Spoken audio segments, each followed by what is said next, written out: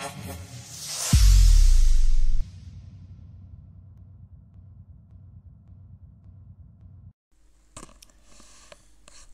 guys, today I want to show you how to use the Easy Game Pack object, in particular player character, in the new 2018.1 version. First we create a new project, we call it Easy Game Pack Test. We insert game pack DLL and easy game asset package for starting the project. Okay, click on create.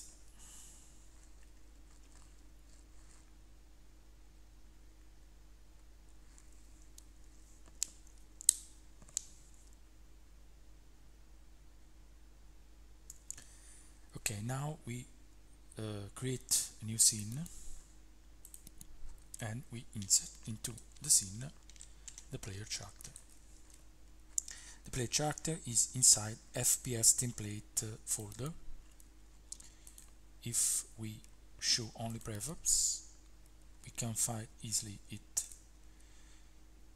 The player character is the AGP player FPS no guy prefab. We insert it into the scene. Okay, this player character has no GUI, has no user interface, so we have to insert the user interface that in this version is separated from the player character. We drag and drop it into the scene, and we have to leave the left mouse button pressed until the engine finishes to load all the GUI components. It takes a while for doing this. After, we can leave the mouse button. If we try to start simulation now, we can notice that some commands don't work. This is because we have to load the input configuration of the Easy Game Pack. So we click on Project Settings, we click on Load Configuration, and we load the configuration that is inside the Assets Easy Game folder, input.cfg. Okay,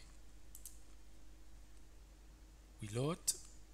Okay, now we have all the functionalities of the Easy Game Pack player character, the menu, okay, and the inventory. Now we can insert into the scene other objects that are always inside the FPS template folder. Other objects just like the Desert Eagle, the M4, and the ammos. Okay. If I start simulation now, I can take weapons, okay, use them,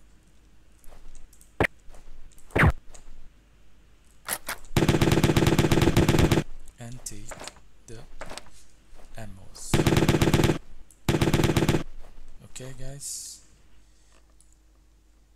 Okay guys, for now I think is all. Thank you for watching. Bye.